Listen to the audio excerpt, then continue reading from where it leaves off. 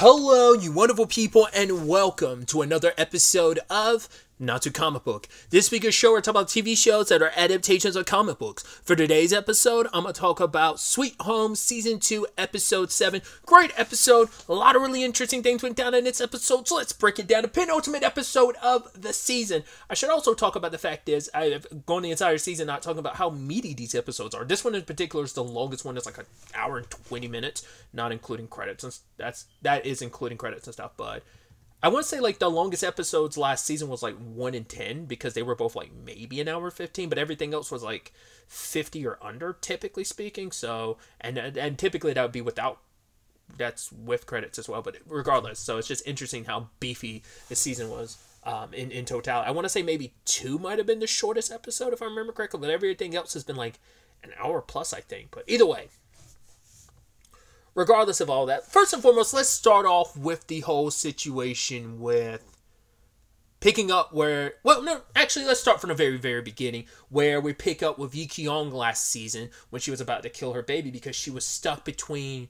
I gave birth to a monster, but also maybe I'm doing the world a service by getting rid of a monster in this world. And also I'm conflicted because you are my child, regardless of you being a monster. Can I really live with the decision I'm about to make? The fact is I'm even in this position where I'm even considering it.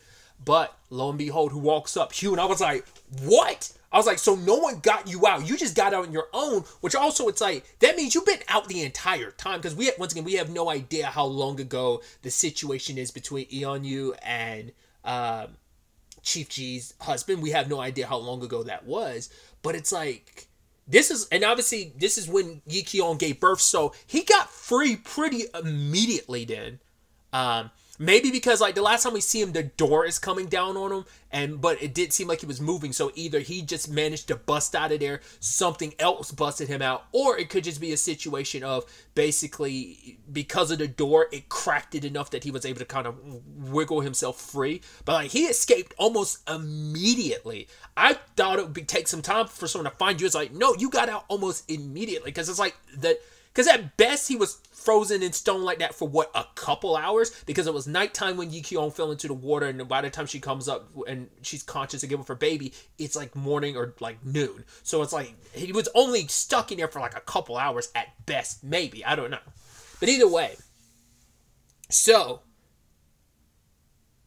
what also surprised me was Yi Kyung walked away. She felt like, right, just leaving the baby behind.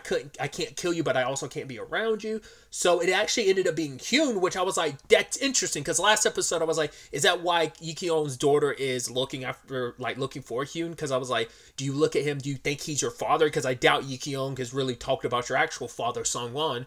But I was like, does she think he's her father? Or is it just a kindred spirit thing of you're a neo-human, you're a special infected, and so am I? But yeah, she really did gravitate to him like a father because he kind of was. He basically looked after her. And it is kind of sad that Hyun had a much better relationship with her than Yi Kyung because Hyun had a lot less to overcome, whereas Yi Kyung had a lot to think about. It's like, right, you're my daughter. She's even starting to think like, because for her, it's like the main reason why I came back is I had to know why you ended up the way you did. Was it just that, or was it the fact is that my desires, whereas people's desires get turned against them and turned into monsters. It's like, did my own desires turn my child into a monster? Because we see that those pictures that Yi Kyung was seeing that her daughter was drawing. I think it's meant to be like a family picture is kind of what it's supposed to represent. But I think that's the desires that Yi Kyung was talking about. She was because she found out she was pregnant before she obviously found about what happened to Sung-won, but because she went looking for him after finding out she was pregnant and Eun kicked her out of the apartment building, and she used that as an opportunity to go look for him. But her desire to be together as a family, like, hey, find you, Sung-won, and then with you, I guess maybe that's also why at that moment, like the whole thing with the baby happened the moment she saw Sung-won. You know, it took all this time for that to really click in my head because Dr. Lim was hoping like, hey, Sung-won might have a reaction because he didn't know she was pregnant at the time. So it never crossed his mind that, hey, maybe the baby, her reaction would do something to the baby. So I'm sure that's where a lot of that guilt trickles from, because like that moment is what set everything in motion, because everything was fine until she saw Song-won, and then like it just I mean, maybe those desires were already getting to the baby regardless. I mean, because it's like your children are kind of like a manifestation of your desires to have a family and what the future is you would want built for them and what life you want for them. But eventually, Yi-kyung came back, and for her, she was actually happy to see her daughter was normal. She like measures her to see, because it's like, right, you've grown so much in a year, so she's constantly checking her height. But it's like every time I was happy to see that you were just a normal girl, and I let it slip my mind what you were, until that situation is when they got killed, when she got killed. Like that's why I almost go like, did they not even know what she was at the time when they shot her full of arrows, and then they're like, oh, she's going, she must be a monster? Because it feels like they purposely went there because they knew she was one. So I don't know if they were watching Hyun in her or Yi Kyung in her and noticed that she was a monster. So it didn't look like they were going there for supplies. It looks like they went out of the way to go after her. So, but when it's all said and done, we saw she grew older and she killed them. And then at that moment, it's like Yi Kyung had to like, can no longer deny, like, my daughter's a monster. And for her, it's just, that was just too much. And that's when she started kind of treating her bad. Like, we finally get, at the time I didn't get the whole like, why are you cutting her arm thing, but she cuts her arm and puts something on it, like I guess some dye or anything like that. So I guess that when the wound closed up, it would never perfectly heal because there's still stuff in the wound to kind of keep it from fully closing. So that, because a scar like that should disappear, but I guess if it's embedded, well, because that's hard to say, because we even see, like, let's not forget Sang-wook's burns on his body. He's had those for years, ever since he was a little kid. The moment Woo Myung, like, possessed his body, those went away. But I guess it's like by putting something in the wound, you completely stop it from completely closing, because it's like something in it just kind of infects the wound. I guess the wound's in a perpetual state of being infected, so it's constantly, like, healing but not healing. So it was meant to be a scar so that she... Or... Cause I think it's meant to be a scar, but maybe it was almost supposed to intentionally be like almost like a tattoo. Maybe that's how Yi Kyung was treating it. But it's like, because even Hyun was like, do you have to go that far? And she's like, I do, because this way I don't want her to ever forget that she's human. And she even realizes it later on. She even confesses she wanted her daughter to be like Hyun. She saw how Hyun is the only person who's really held on to his humanity upon becoming a monster. No one else, not even Woo Myung, because he abandons the human side of things. Like, Hyun is the only one who's managed to keep his conscience and kind of just be himself. And so she was so desperate. She could never accept her daughter as she was and just work with her, like, rather than try to be with, because in her own way, it's like, I don't know whether I am trying to protect the world from you or protect you from the world, or maybe at the end of the day, everything I'm doing is just simply because I want to be with you without any complications, without people coming after you for finding out what you are, or you doing something to me by accident. She's the one that made her start wearing the mittens, would like tie her hands and everything. You also get the context of like, oh, it's like a pencil or something she used to stab Yi Kyung's eye. You know, it seemed like it damaged it, sure, but I think enough time has passed that it healed. But yeah, she ended up. And it's sad too, because she stayed behind with the boat burning, because for her it's like, I messed everything up, I deserve to die, like my daughter's better off without me, I failed as a mother. It's just, she made a lot of wrong decisions, and it's just like, it's a lot, it's a complicated circumstance, but it's still the thing of, that's your daughter, why did you treat her this way? And it's just, in her own way, she was trying to do what was best, but it was also because she had her regrets. It's like, did I wish that you were gone? Yes. Did I wish you weren't what you were, but you are? So that there sadly is like love and hate. Like at the end of the day, she loves her daughter, but there's so many asterisks beside that complicates it. It's a very complicated circumstance, and I'm sure from her daughter's perspective, it's like, why couldn't you just love me for me? You never accepted me. I read your thoughts. I know what you think about me. I know how you feel. I see the discontent in your eyes. Maybe at one point in time it wasn't there when I was younger, but the moment you saw that monster side of me, it changed everything. Because at least when she saw her as a baby, and I knew it wasn't being crazy. Like the rest of the body was like monstrified, but there was like one portion of the face that looked human. And she kind of deluded or something like, no, you're not a monster because you were just a normal girl, until her monster side revealed itself again. And so we cut back to present day, and she pushes Eonyu down the hole, and Hyun rescues her. But he tries to walk away, and she's like, why? Like, after all this time, are you just going to walk away, not say anything? You saved me. It's like, yeah, I did back then. I just happened to be in the area. That's the only reason why I saved you, is because I knew you.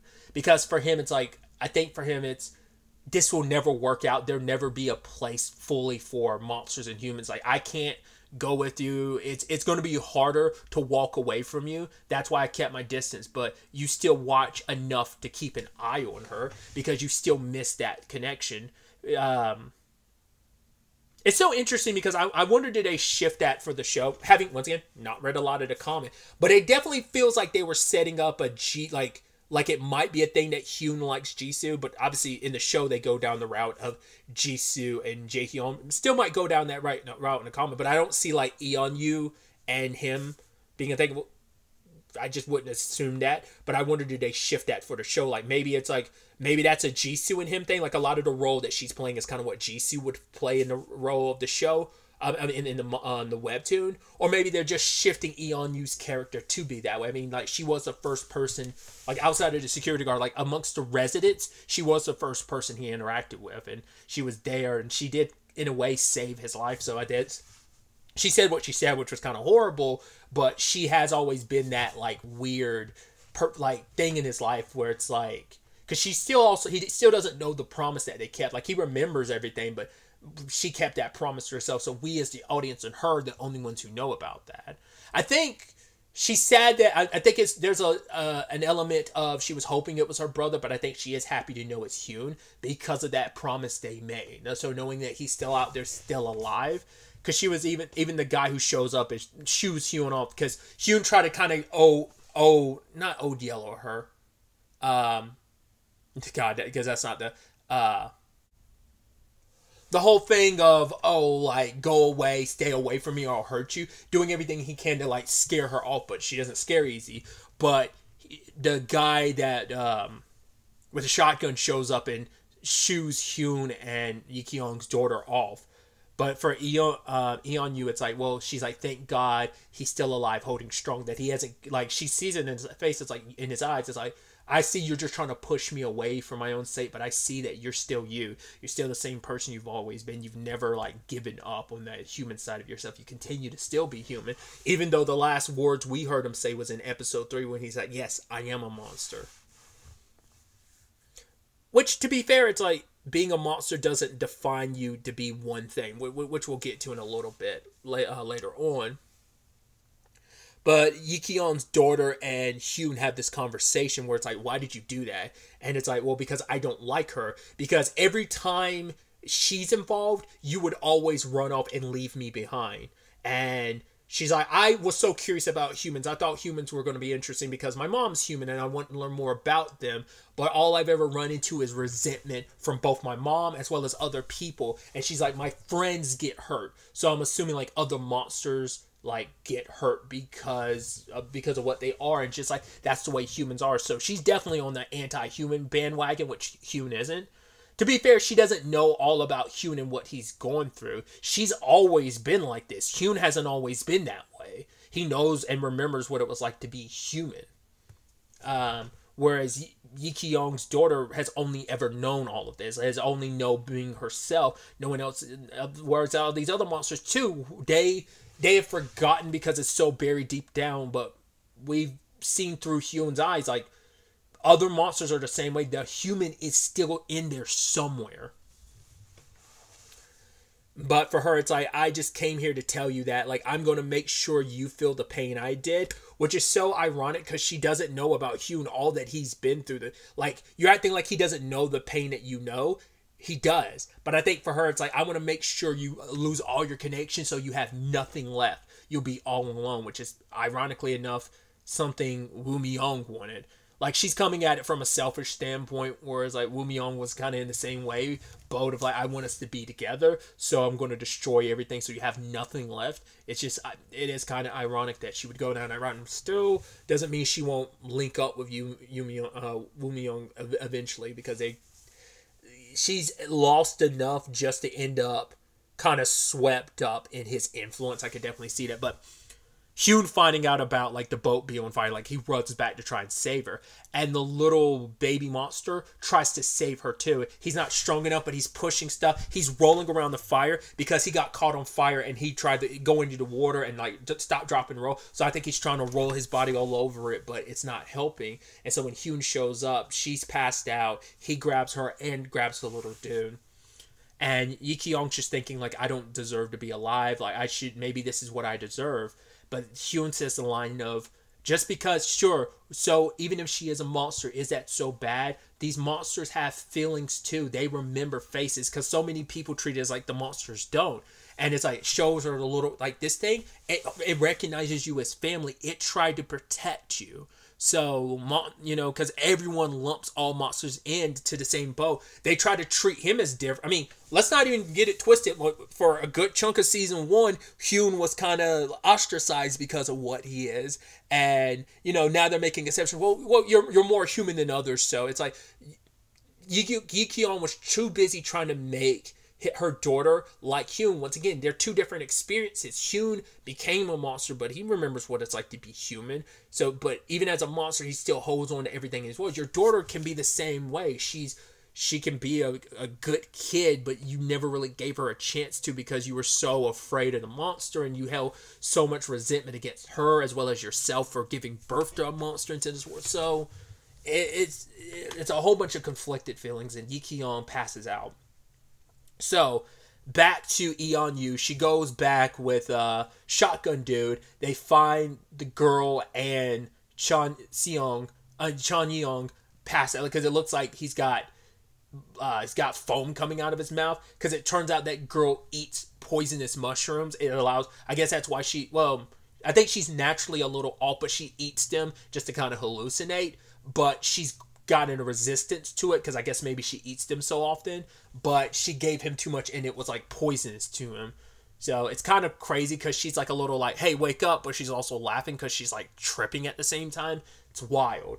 And Eon, you kind of has no one to blame. You're the one that left him behind. And it's like, oh, he should have been fine. It's like, maybe you shouldn't have left him in the care of them. To be fair, she thought she was leaving in the care of both and didn't realize this girl would, what's her name, Hani, would like go a little nuts and make him drink something or eat something that would be detrimental in that regard. Luckily, Home Dude brought back some antidotes for him to chew on. So, what I thought was so interesting is that guy has a perspective of, hey, you guys aren't as safe as you are, and even you've only gotten lucky to survive this.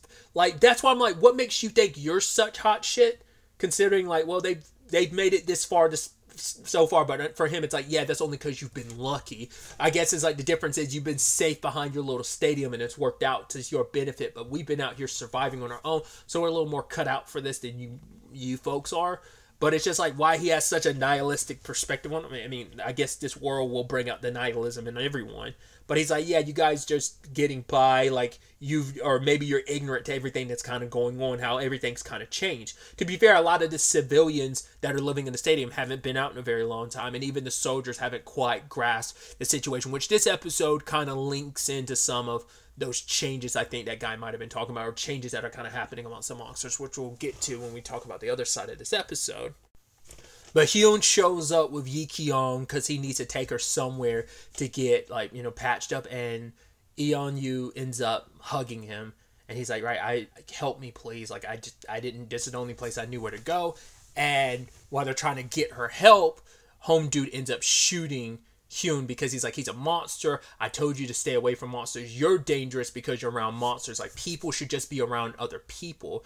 And Eon-yu holds a knife to Hani's neck, being like, right, if you're going to be like that, what makes you so certain? Like, what are you going to do when you eventually become a monster? Are you going to, like, kill yourself? Or what about her? Will you do what it needs to be done? Or if I kill her right now, would I be kind of showing her mercy, giving you mercy where you won't have to kill her later on? Because it is that thing of you're so quick to demonize monsters and kind of lump them all in the same group, even though Hyun's coming here asking for help. Like, it doesn't matter to you. Just very I get it. Like, everyone's been through something, so not everyone's going to have a very positive notion when it comes to monsters. Like, very, very rare people would. But he is kind of a rare case, and also not all monsters are built the same. Yes, there are some that are aggro, but that's because they've lost themselves. There are others who are not aggro, but a lot of people have that very like anti-monster stance, and this guy is one of them. So, but Hani ends up taking the knife and putting it to Eon-Yu's neck. And I guess maybe the reason why she didn't do it is because, well, I'm not a murderer, so there's that. Or maybe she also did it because she knew Chan Young wouldn't appreciate that. So she's like, right, we didn't get together in this life, but maybe we'll meet in the next life. But if we do, don't bring her along. So I'm assuming they're gonna go back to the shelter to help her out, which is going to be awkward for Eon-Yu. I mean, there are going to be some familiar faces there who will recognize him. I mean, not Eon-Yu, but Hyun. There's going to be people who are going to recognize him there, depending on how things play out at the shelter, because it's like, well, obviously Seong, Yeong, and Miss Ha are like the last of the group, so they would recognize him, but no one else would like know Hyun off the top of their head like that. So it might be a situation if he probably would try and just wait outside while they helped her out. I mean, granted, everything is kind of going haywire at the shelter, but we'll get to that soon enough. Before we kind of shift over to that situation, we do have, speaking of the shelter, we do have Sergeant Kim was going to leave and go on a solo mission to try and get Young Seok, but the others went along, especially Home Dude, who's kind of been the hard ass the entire time. Seonjin, he goes along too, because for him it's like, if something happens to you, Sergeant, or Young Seok while I'm still here, I just end up being crazy and I couldn't help anyone. Because Kim's point was, you would have to lead the charge, like if something happens to me while we're going to go rescue him.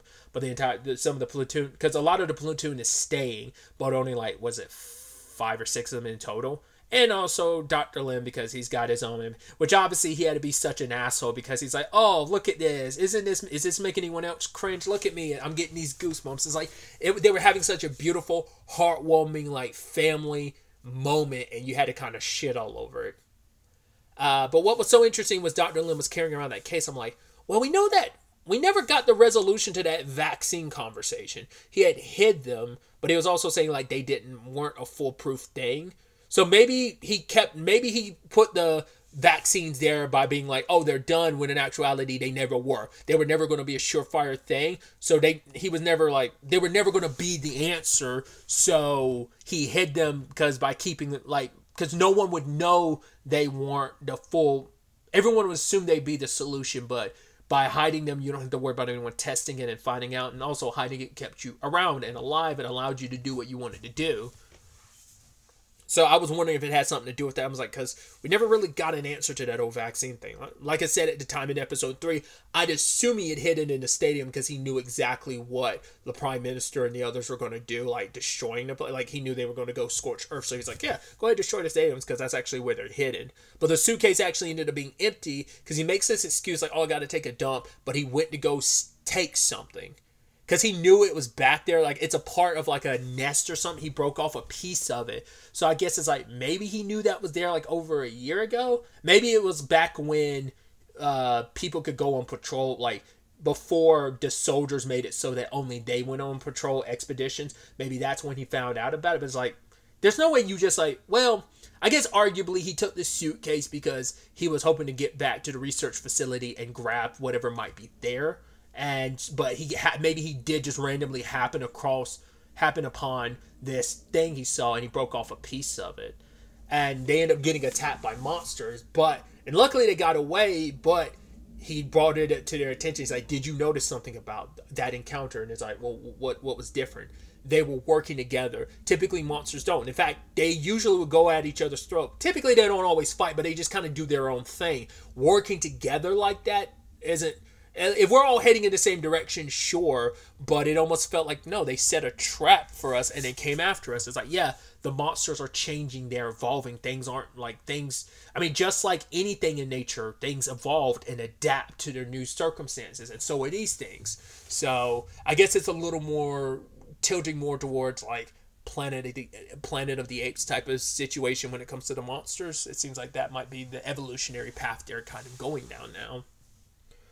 But they get to the facility, and Seo Jin was with the others and looking for Young Siak, which they haven't seen hide nor hair of him. So it's like, it does seem like it was a trap, because I'm like he didn't try to reach out to you. You only heard the signal, which said SOS. Like, it just, like I said, that could have just been set on a loop or something. But I'm like, it felt too suspicious, like that was too, someone's trying to draw you in. But why? So many questions unanswered on that front. But the groups are separated, and Dr. Lim ends up going to his research facility, and, well, for one, they find so many, like, people dead, and obviously I think maybe even some monsters too. I think it's a byproduct of Woo Myung, like, his breakout at the end of episode 3. Well, near the end of episode 3, maybe that's what that's correlated to, because there's a lot of damage to the facility. Because he wasn't there at the time, because when because also, didn't they blow that place up? There might be different facilities. Maybe I'm correlating those as the same facilities, but they're not the same facilities where I think it is, but isn't that where?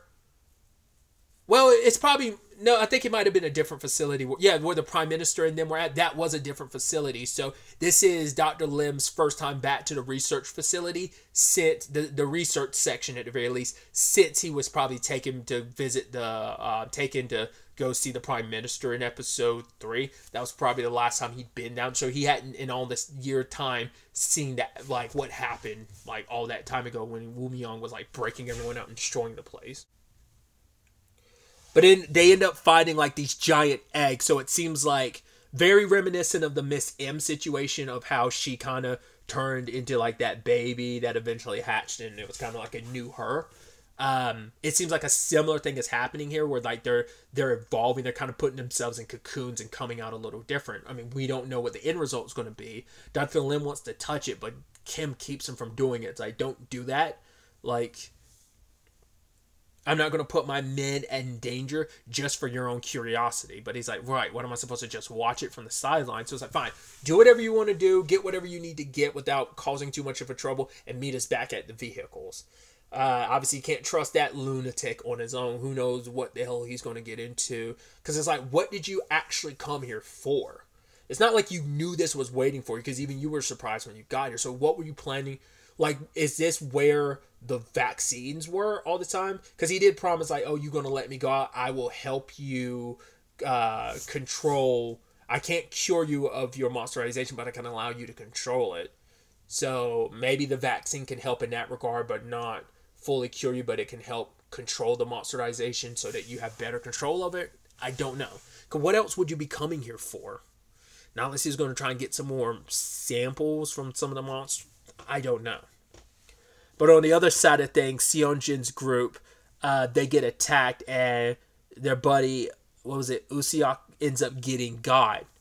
And we see this, because at one point he's pulling on his arm, and then it kind of comes off, and then some stuff oozes down. You think it is just blood, but as they're running away, the ooze starts moving, and I'm like, isn't that Woo Myung? I'm like, why aren't you in a body? So what happened to Sung Wook's body then? Once again, it's been a year, so a lot's happened, but I was like, maybe next episode we'll get some explanation for what the hell happened to you. I'm like, why are you back here then? Like, what happened after you kind of, quote unquote, like, petrified Hyun? Maybe we'll find out Hyun also attacked him and did the same thing as he did to the body in season 1's finale. He burned it, so, like, maybe he just scuttled off afterwards, and maybe he's just been stuck here because maybe there's no body in good enough condition. Like I said, it seems like I guess maybe you would assume, like, as long as the body, even if the body's dead, it seems like he is still resurrected inside of it. Obviously, he aims more so, it seems like, for people who are in the process of dying, like Sung Wook was in the process of dying when he got possessed, but I don't know, because it's like, why are you out and about in, like, in your liquidy form? That doesn't make any sense unless your physical body's going. So maybe he's just been trapped here the entire time, unable to fully escape because he can't really hot jump into any body. Like, it could be a thing of Hyun. Like I said, Hyun definitely got out a lot quicker than I thought he would, and maybe he got out a lot quicker than Woo Myung was expecting, and that's why he doesn't have a body right now. I have no idea, but because I was thinking, like, there's no way it's going to end up being Yi Kyung's daughter that ends up attacking them, but it's like, no, it's Woo Myung, but just not in a body. I'm like, I don't know what to make of that. So we'll see what happens on that front. You're also kind of scared because you're like, that's not going to end well for that group. So not unless everyone ends up dead except for Sergeant Kim and he ends up being the new body going forward. Definitely see that being a strong possibility. Not unless it ends up being Dr. Lim, because I don't know where the hell that's going to go. But while the hell all those shenanigans are happening, back at the shelter itself, we had this group gathering because, like, it was Jung Yi Seo, that's Chief G's daughter, her buddy, what was it, what's her name, like Seong, it's something, wow, I can't remember her name, but her friend that likes the priest, her, Miss Han, and the two, like, dudes we've come to, like, see from time to time, they all gathered around, just start drinking and stuff. What was interesting, though, is Yi Seol's buddy. It turns out she says, like, oh, I actually like that the world went to ruin because we're all equal now. She's like, because I was rich. And the guy's like, there's no way, if you were rich, you wouldn't be talking like that. But I guess it is that thing of everyone's on the same, whether you're rich or poor, like, we are all in the same situation. We are even. We're like, nothing of, like, everyone kind of is on the same playing field when it comes to, because being rich doesn't benefit you in this world. So she probably is being serious when she says, like, she seems always a little off, but maybe it is, like, maybe she's, like, eccentric because she was rich or whatever. But, like, I think there probably is sincerity in the whole aspect of, oh yeah, I'm glad the world ended the way it did because we are all equal. It kind of brought us all together, where it's like class and stuff like that separated us. Where none of that matters now because it's just humans surviving, humans versus monsters. Still ended up walking away not knowing much about the priest. He was just like, yeah, basically I have no life to go back to because my life hadn't changed too much from the world ending to what it was before, so there's not too much to lament on what was before. Because they were having this whole conversation about, would you prefer being a monster because you get to no longer be sick and you be fine? But it's like, yeah, but one of the guys was like, I prefer being able to kind of be around each other and not be so alone, so I don't want to become a monster. So that ended up being a conversation. But Yi Seo ends up dancing with her friend just to kind of lighten the mood, because it's like, yeah, this conversation has been getting really dark and depressing. I also love Yi Seo's conversation with Young because he was acting like such a little shit, because her friend was like, oh, like, do you think they'll let us go one day? She was talking, I think, to Miss Han at the time about, like, oh, do you think they'll let us go, like, when we'll be able to go back home? But he was like, no, we're not going back home, we're gonna become monsters and they're gonna kill us, yada yada yada, acting like an asshole, right? Understand you're frustrated, you're pissed because everything you've been through, you're resentful, but Yi Seo ends up kind of having this conversation where she says, when you're a kid, you don't recognize that when adults are mad at you, they're mad at you for a reason, because whatever it is most likely your fault. Yes, adults don't have all the answers sometimes, but sometimes it is just a thing of, yeah, you have your stupid kid brain and you think you know it all. And it's like, yeah, go, like, be with your mom. And he's like, she's not my mom. And it hits him again. It's like, you brat. You think just because you only have one mom in life, you can have two or three. Because it's also, you're being ungrateful to this woman who's done nothing but try to take care of you, and you've been so resentful for her. You're talking about a woman who, she has to know that her, because, yeah, he was there when they buried her daughter. Like, you're not the only one that's lost someone. She lost a child too, and but that's the thing. Everyone's like that. Everyone gets so caught up in what they've lost, they never think about what someone else is kind of going through. In your particular case, you're so focused on what you lost. Don't forget, she also lost a child as well. All you've had is each other for this past year, but you're so angry, understandably. But it's like you're lashing out at the wrong person who. She never tried to, like, take the place as your mother. She just tried to be there for you. And had she not been there for you, she tries to do right by you. And when you do, you kind of spit in her face and slap her hand away when she tried to reach out to you. So you can tell it does bother him. Like, what Yi Seol said really struck a chord with him, because you see him looking at the look on Miss Han's face. Like, she's looking around for him because she was nervous and kind of concerned. Like, oh, I wonder where is he? He's got to be here somewhere, but I hope he's okay. And I think maybe, just maybe, he won't be as much of an asshole going forward. That if he ends up surviving this season, we'll see. But yeah, everyone's on high alert because home dude who's into Yi Seol ends up he ends up hearing whatever it is Chief G has hidden away, and the noises, he hears a monster even in the pipe. So it's like, oh my god, there's a monster here. Like, alarms start going off because all the communication starts going on the fritz, and all the signal, like, obviously as the phones do, they recognize a monster nearby, and even all these plugged in phones end up activating too. So it's like, there's a monster here. Talk, I think, immediately assumes it's all about him. He's like, oh, this talk about monsters, it's most likely me. But it doesn't quite register in that regard, because it never registered like that for Hyun. Like, they would always pick up other monsters. It doesn't pick you up. At least I don't... It doesn't work like that. It usually registers with... I think... We don't know how it registers Hyun now, post, like, really giving into his monster stuff, but he's still human enough that I don't know if it would register him, typically. That is unclear at this point in the story. I should actually circle back a little bit, because there was some... I wanted to make sure I covered this. Back to Yeong, him being like, my mom died. That's interesting, because this depends on if they're keeping this closer to the webtoon or not. But he could just be talking in general, like, hey, his mom died before it all went down. Or, because I never really thought about it at the time. I just assumed, like, watching season 1, like, oh, maybe his mom was just not in the picture. Either she died, or she would just, his dad was just a single dad. Well, in the webtoon, interestingly enough, once again, you reading a little further ahead, I'd found this out, but they were with their dad because they snuck off to see him. I'm assuming, like, their parents are divorced, and him and Seong went to see their dad without even telling their mom. So even obviously in the story, in the webtoon, they're still unsure whether or not she died or not.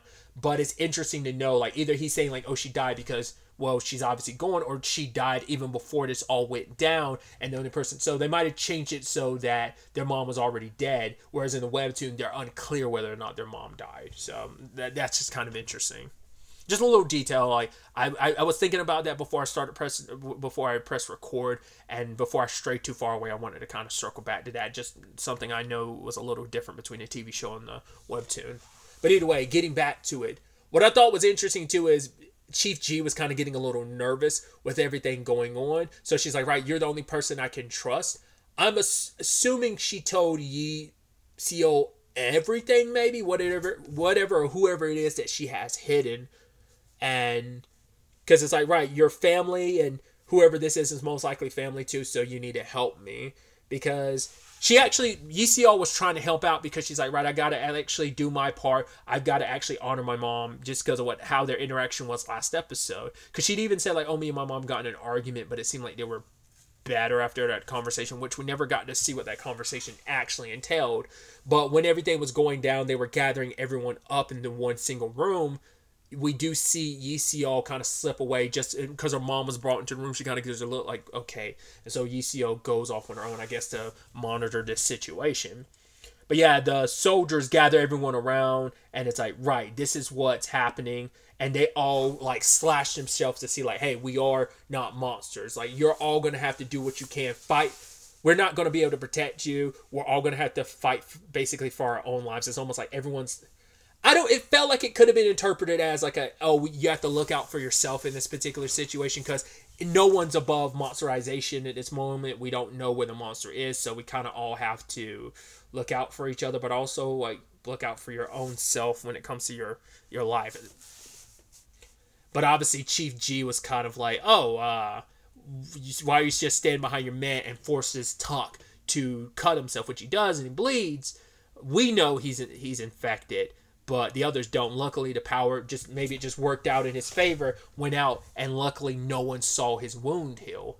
Chief G immediately goes and tries to check on things and realizes, like, whoever she had hidden, I think, because she looks down, and I guess they got out, or whoever they are got out, and maybe they ended up attacking the power system or supply. Or maybe that might have been Yi Seol doing that. I have no idea. But that look on Chief G's face means, like, oh, things didn't go according to plan. In fact, things are fucked, extremely fucked.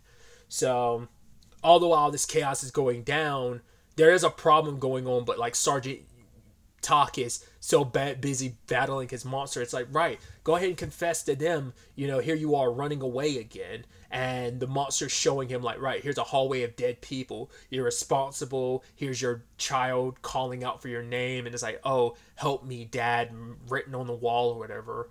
And it's like your hands are covered in blood. It's like, here you are. Go ahead, give in to your monster. Let everyone know. If you really want to be all about this, then reveal yourself as the monster and let them know, like, oh, there is a monster here. So,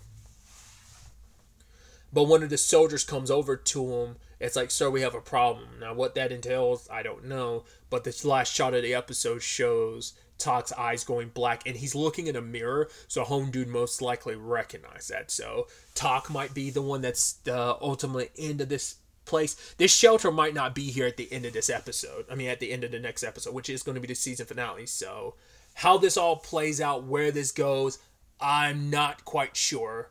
I could definitely see this not having a happy ending. There's going to be probably a lot of sadness and all around. I have no idea how it's all going to play out, but I'm excited to find out where the season finale takes us with all of this.